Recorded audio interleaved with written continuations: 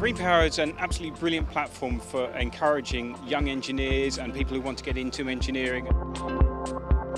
Engineering for me started with Greenpower, and we built the car, we raced it, we learned lots and lots about what worked, what didn't. And it was that process we went through of improving things bit by bit and getting the results and having that sense of achievement. That really got me into engineering, and that inspired me to go on to study it.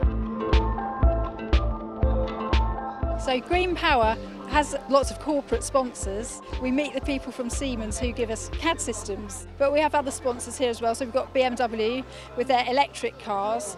Clearly our students are interested in electric cars.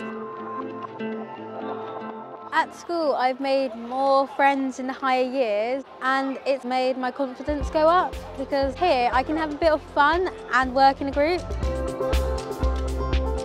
Our key sponsor is ETI, the managing director. Peter Webb comes into our school and actually does presentations, and he also conducts workshops and interviews to help the students have a feel for what's involved in the proper interview when they go to the world of work.